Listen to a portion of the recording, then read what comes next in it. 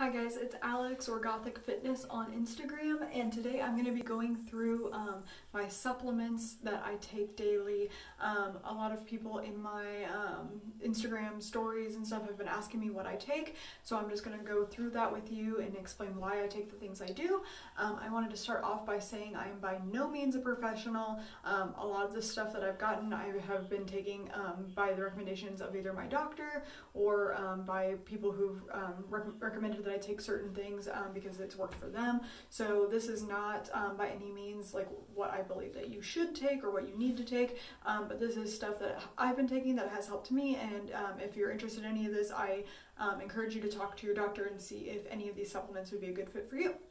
So we're going to start off by talking about kind of in order of what I take and why I take it. So the first thing in the morning that I usually do is I get a protein powder, protein shake. What I usually like to take for my protein is a shake made with either water or almond milk, depending on my calorie budget for the day, and mixing it with the gold standard whey protein that you can get at Costco. The reason I like this protein is it has a pretty high protein percentage, but a low calorie count. A lot of the protein that you get has a high calorie count, and I don't like to consume that many calories like right at the start of my day. And just as a personal preference, because I usually will get sick. And I also like it because it is pretty cheap. You can get like a big bag of it for like $50, and it will last me, lasts me like 3 months.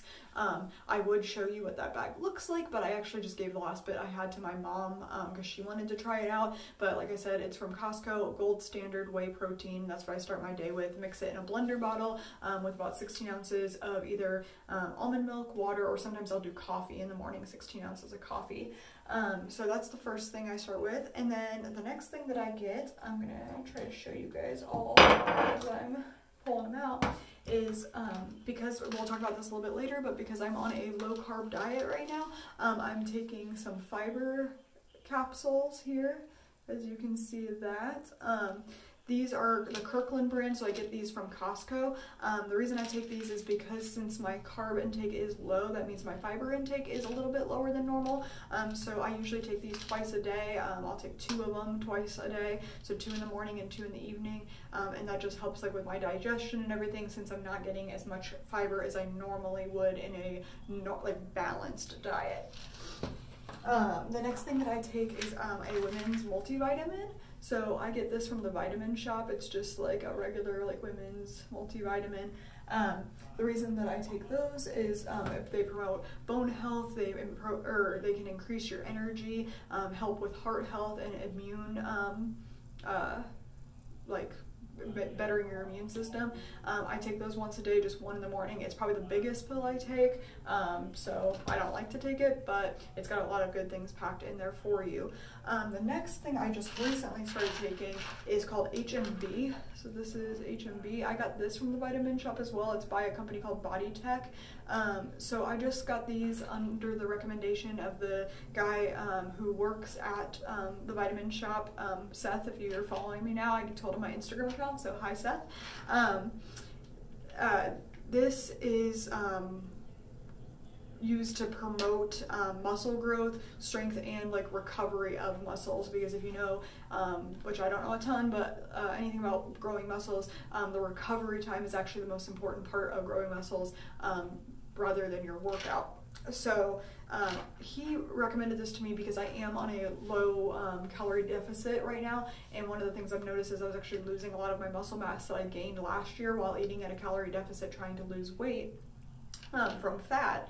So he recommended me take these, and he said if you take these, you will be able to grow muscle at the same time as you're losing fat. So I was a little skeptical at first because, you know, it's very difficult to lose fat and gain muscle, and basically what I've been trying to do so far is just maintain the muscle gain that I gained last year. But I started taking these, and I've been taking them for a little bit over a month now, and I weighed in and I did my InBody, and I was actually able to gain a pound of muscle in about a month by doing my normal workouts and taking these and eating at a calorie deficit. So I'm pretty happy with the results I've seen with those personally, so I'm probably going to continue taking those, even though at first I was pretty skeptical. But that's the first month, the first month in like 6 or 7 months I've been able to actually gain muscle while losing weight, so I'm pretty stoked on that. The next thing I take is a B complex vitamin. There we go. I also got this from the Vitamin Shop. It's just B complex. The reason I take the B complex, I do that once a day. It promotes cell health, increase red blood cell count. It can improve your energy. It can help improve your eyesight, and also helps with your digestion and your nerve function. Now, the reason I specifically started taking this was because when I had Epstein-Barr last year, my blood cell counts were all kind of like messed up, so I started taking the B complex to help with my energy levels. First of all, because I had the Epstein-Barr, my energy level was very, very low, and then also to help regulate my blood cell count and get that better.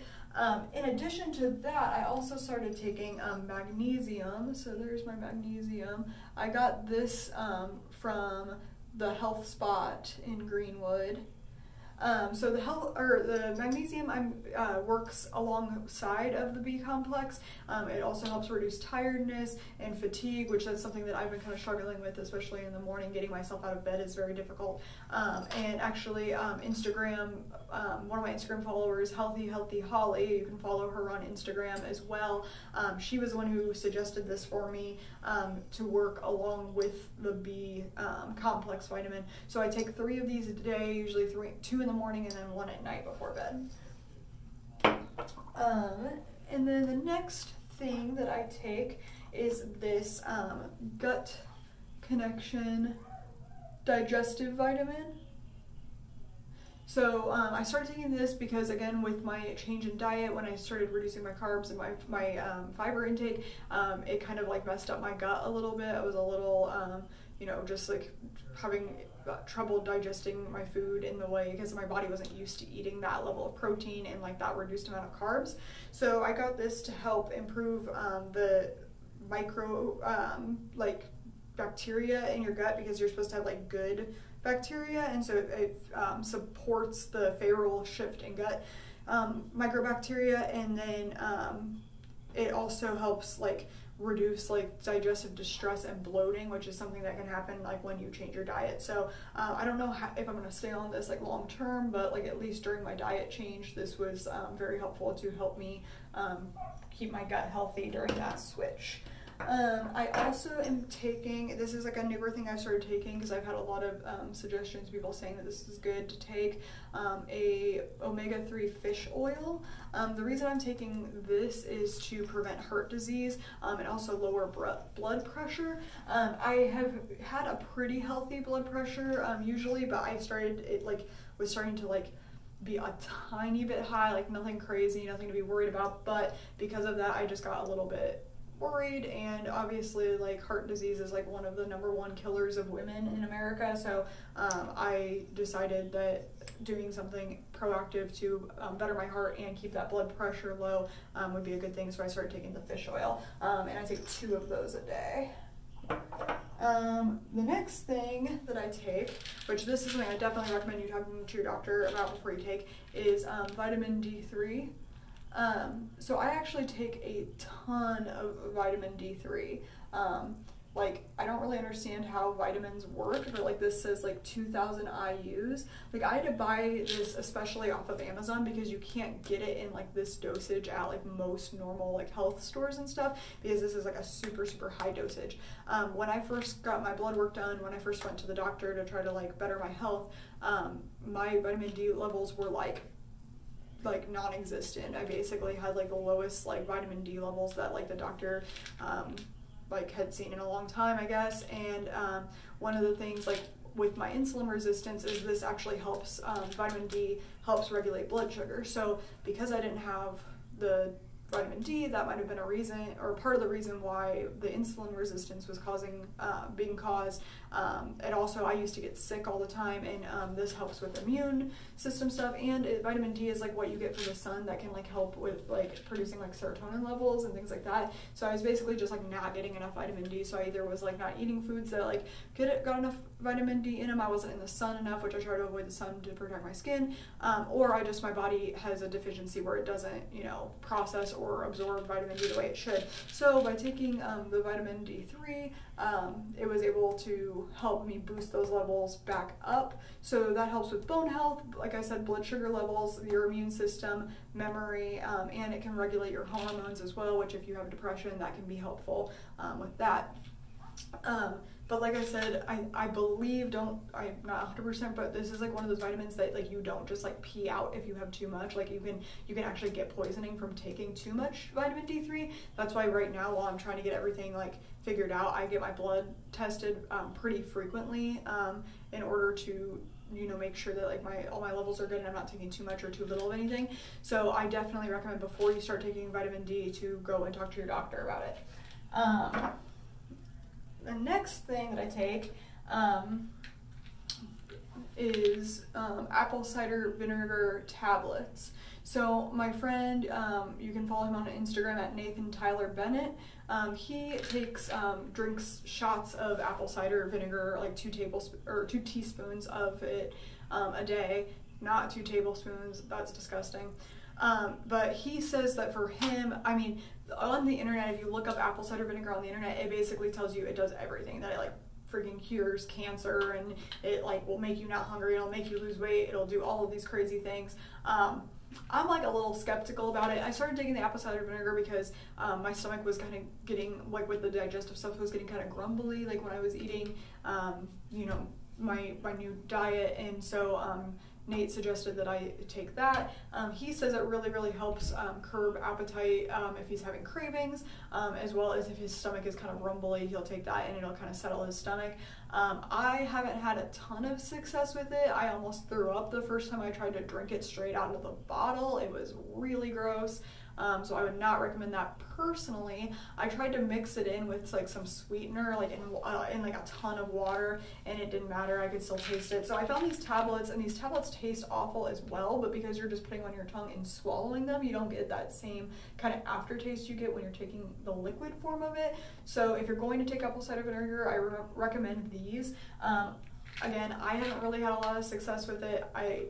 I don't know, I might like go off of them for a while and see if I see any changes, and if I see any negative changes, go back on them. But you can try it, especially if you're having like some gut or digestive issues, or if you're having problems with cravings, you can at least try it and see if it works for you.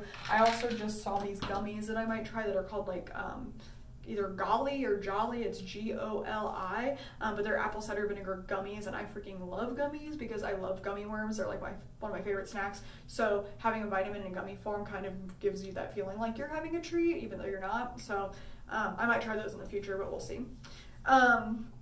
So the next thing I take is a hair, skin, and nail gummy. So I get these from Costco in a big jug, and they're really cheap. I've looked into like sugar bear hair and things like that, but they're so expensive, and like from what I've read, they really don't do anything better than just like a generic hair, skin, and nail vitamin. And like I said, I love gummies, so this is like super yummy and good for me. I get my nails done, which I'll show you guys my nails real quick. My friend C. Brutisel Nails on Instagram, I've shared her stuff before. She does like the most amazing nails.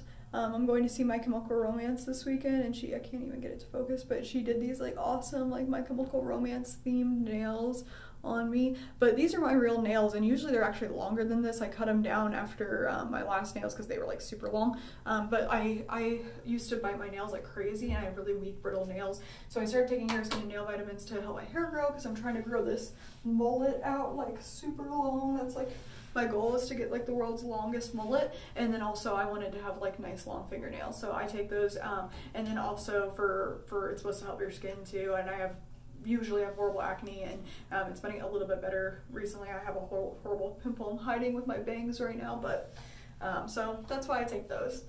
Then the next thing that I take, and this is at the beginning of the day, after I take all of these vitamins, I usually drink a 12-ounce glass of water with all of these vitamins. So that's what I use to take all of these. And then after I finish that 12-ounce glass of water, have taken all of those vitamins, I get ready for my day. So that's when I'll get my protein shake with either my almond milk or water or protein powder to take with me to work. And then I also get 30 ounces of water, and I'll put my pre-workout in it because I usually work out before. So I have tried a lot of different pre-workouts. The other one that I usually used to get was C4. This is a new one I'm trying called Total War. Seth at the Vitamin Shop recommended this for me as well because pre-workout just like really doesn't work for me. I don't know, like caffeine doesn't affect me super badly. I can drink like 3 energy drinks, which I don't recommend doing. But when I was in art school, desperate times called for desperate measures. But like, I don't have like that heart rate thing. My heart doesn't go up. It doesn't really feel like it wakes me up. Caffeine just like doesn't do anything for me. Who knows why? But so this has got a bunch of different stuff, like mostly caffeine products that is supposed to get you hyped and pumped and ready to do a workout. So I've been trying this. Seth was like, this is really strong stuff. Make sure you do half a scoop first and see how it affects you. I've been doing a full scoop now for a week, and I really just don't feel that much different. So you can try it if you want to. I just don't feel like pre-workout works for me. So I don't know. I'm weird. And then if I don't take pre-workout, what I'll usually do is I'll put a little bit of Mio Energy in my water. So this is 0 calories. I'll do like 2 or 3 like little squirts in there. And then it has, it's flavored, so it like helps me like get my water intake going at the beginning of the day. But then it also is caffeinated, so it helps, you know, supposed to help wake you up in the morning, but again, caffeine doesn't super affect me. So usually after that I will drink, so that'll be my first 30 ounces of water a day. I'll usually drink 60 more ounces of regular water throughout the day for a total of 90 ounces of water a day. It's very important to keep your body hydrated, especially if you're working out. So what they normally say, like the rule of thumb is kind of you drink half of your body's weight's ounces. So right now, like I weigh 134 pounds. So I would want to drink, oh gosh, I have to do math now, 50, 60, like 5-ish ounces of water a day. But because I'm working out and I work out usually pretty vigorously, I try to increase that amount even more because I know that I'm expelling a lot of that water. So I try to drink about 90 ounces of water a day. And then at the evening time, so any of these vitamins that I already said before that I say I take twice a day, that means I take 1 or 2 of them at night as well as in the morning. And then my other evening medicine I take Kirkland brand like allergy medicine. A couple months, well actually like back in the spring, I started having like random like allergy attacks where basically like my tongue would swell up in my mouth like super big, and it was actually really scary. I was at a trip in Spain and I was in a Spanish hotel room completely by myself, first time alone out of the country in a non-English speaking country, and my tongue was like swelling up in my mouth and I thought I was gonna die alone in a Spanish hotel room. So I started taking that, and since I started taking that, I haven't had any problems with the swelling or the itching. I used to get really bad hives whenever I would have a panic attack, and that has been subdued. So this kind of sucks because it's expensive. Allergy medicine is just kind of expensive, but I just take 1 a day and it helps keep those down. Eventually I'd like to get a food allergy test to see if there's like a food that I'm eating that is like making it worse, but I really think it's a mostly stress reaction thing because I'm an anxious person. Speaking of anxiety, the other 2 things that I take, which I'm not going to actually show you the bottle because it's got my personal information on it, but I take 40 milligrams of citalopram. So citalopram is an anti-anxiety medication that's related to Celexa. So I take 40 milligrams of that once a day. I used to take it when I was in high school and it would make me fall asleep, and I was like really like I stopped taking it for a while because I was like, I can't be falling asleep in school. And then my doctor said this really brilliant thing to me. She was like, why don't you take it before you go to bed? And I was like, wow, I never freaking thought of that. So now I take my citalopram before I go to bed, helps me sleep, reduces my anxiety, makes me feel a lot better than I used to. So I highly recommend, again, if you have anxiety, if you have problems with that, talk to your doctor because there are medications that can really help. And then the other thing that I take is something called hydroxyzine, which I take 25 milligrams of hydroxyzine as needed up to 3 times daily. So this is like if I'm in full swing panic attack, like hyperventilating, crying, you know, freezing, disassociating, any of those things, I can take this and it can help me like calm down in that moment. So I kind of carry a few tablets of this with me like every day, and I just take them as needed. I haven't been needing them as much recently, which is awesome, but it's just kind of a safety net for me if something goes like really bad, that I can use this instead. And then the last thing I'm going to talk about just really quickly is what I'm eating as far as my macro breakdown. So right now I'm eating 90 grams of protein a day. I am staying under 50 grams of carbs a day, and then I'm eating between 30 to 50 grams of fat a day. So the diet that I'm on is high protein, low carb, and low fat, but it is not like strictly keto, and it's not, because keto is high fat and high protein, and this is like keeping my fat lower too, and it's also not no carb, it's just low carb.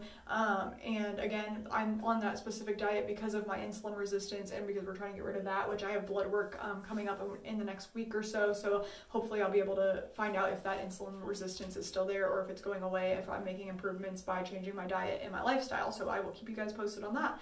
But again, before you change your diet or do anything drastic, I would really suggest talking to your doctor, getting those blood levels checked out, seeing what's going to be good for you, because for some people, you know, eating a ton of protein isn't good, or for some people, like restricting your carbs like a ton is not good. It's all about individuals. Everybody has their own needs, dietary needs or supplement needs. So I just wanted to let you guys know what I take and why I take it, and kind of my thought process about why I take it. That way, hopefully you can start thinking about that and talk to your doctor and figure out what works best for you. So yeah, that's pretty much it. If you guys wanted to get a little bit more information on my supplements or my diet, please comment in the comments below. Make sure you like this video and subscribe. And if you have anything else that you'd like me to see, or like maybe go through a more specific thing about my daily diet, like I would be more than happy to. I want to make content that you guys are gonna like the only reason I'm doing this is because I want to help other people. So if there's anything that you would like me to make content about, please leave it in the comments below or message me on Instagram at Gothic Fitness, and that's GOTHICC Fitness. So yeah, I think that's it for today. Thank you guys so much for tuning in, and remember to live healthy, die happy, and leave a pretty corpse. See you guys next time. Bye.